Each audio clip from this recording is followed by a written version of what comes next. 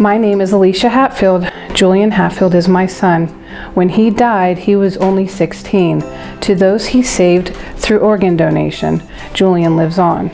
To our family, he is always with us, especially on this day, my wedding day. While her son could not be here on her wedding day in person, Jullian Hatfield tried to find as many ways as she could for him to be here in spirit. She started with this place for her wedding, a place she says Jullian would have loved. I love it. It's perfect because there's a stream that runs behind where we're sitting, and he loved the water.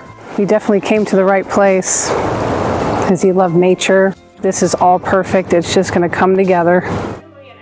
And even here, with all the girl stuff of hair and makeup, she finds her son. Jullian is with us here today, and more importantly, here tomorrow. He is my something blue. His favorite color? This is also his birthstone. So I take it you're wearing this today? Yes. I'm wearing it today, so you can be with me. And on this day, inviting her guests to think about Jullian too, participating in his favorite pastime of geocaching, and spending time at the memory table, almost entirely devoted to Jullian. I am still numb. It feels like yesterday. It is hard to talk about him, however, I do things to help me think about him every day.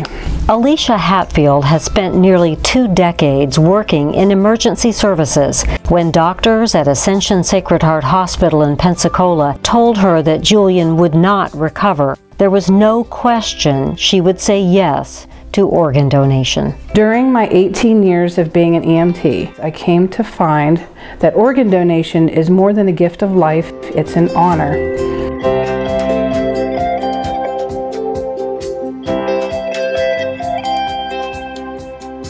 I miss him and still made sure I found a way for Jullian to be with me every step of the way. This way, a favorite photo mounted with care and carried with grace and love, leading the way for his mom so that all would see him. We'd like to take a moment to remember those who are not with us here today. We know that they are here with us in spirit. And hear his name. Jullian Hatfield.